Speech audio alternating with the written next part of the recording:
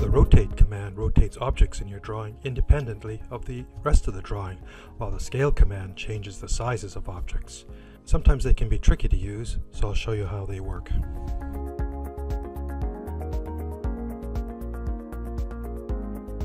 You access the rotate command here on the ribbon.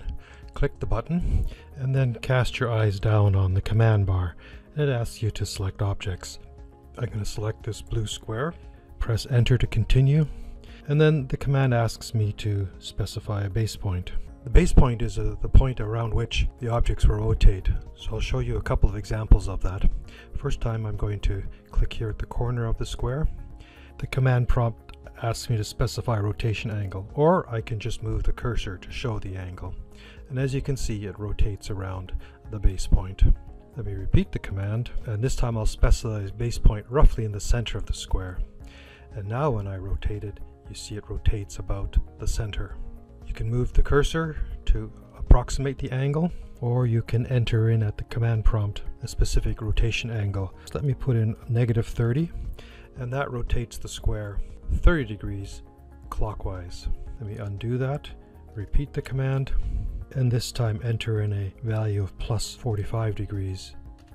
And this time it rotates counterclockwise by 45 degrees.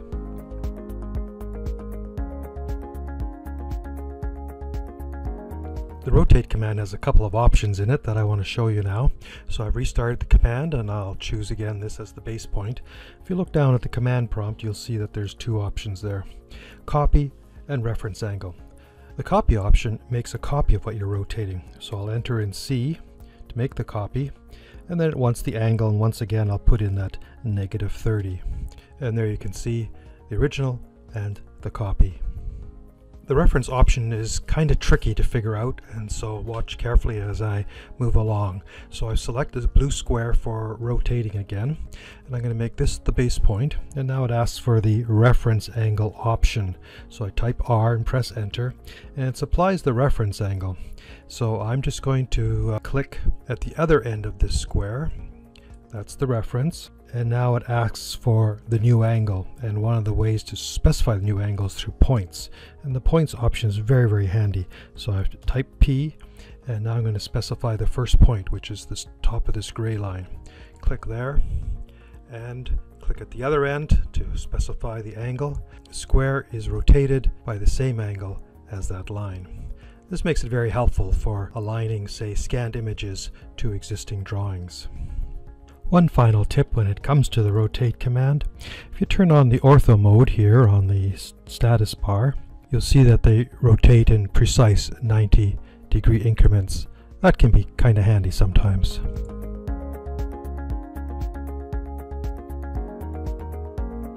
The scale command operates similarly to the rotate command. You select objects, you pick a base point, and then you specify the scale factor. You find the scale command on the ribbon right here. After clicking the scale button on the toolbar, look down at the command prompt to see what you need to do. Just like with the rotate command, you select objects, press enter to continue, and specify a base point. Once again, I'll start in the lower corner here.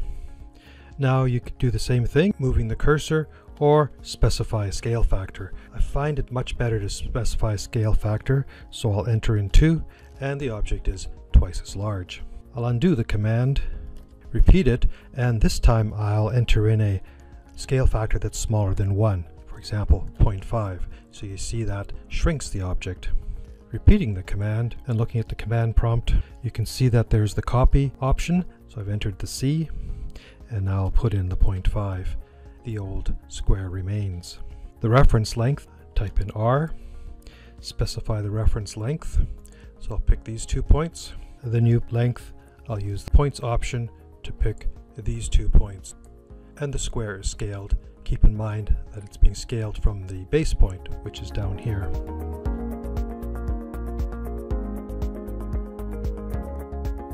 Let me give you a bonus tip on how to draw at an angle using the UCS. So you can see the gray rectangle is at an angle. If I want to be able to draw orthogonally relative to it, I enter in the UCS command, and then I enter in Z. That's because I'm going to rotate the drawing around the Z axis. and an angle. I already know that the angle is 15 degrees, so I'll enter that. And now you can see that the UCS row has rotated. Now if I draw a line and have the ortho command turned on, so let me start here, and now when I'm drawing orthogonally, you'll see that it's actually at 15 degrees to what was before. And that's how you can rotate the entire drawing when you need to be able to draw consistently at an angle.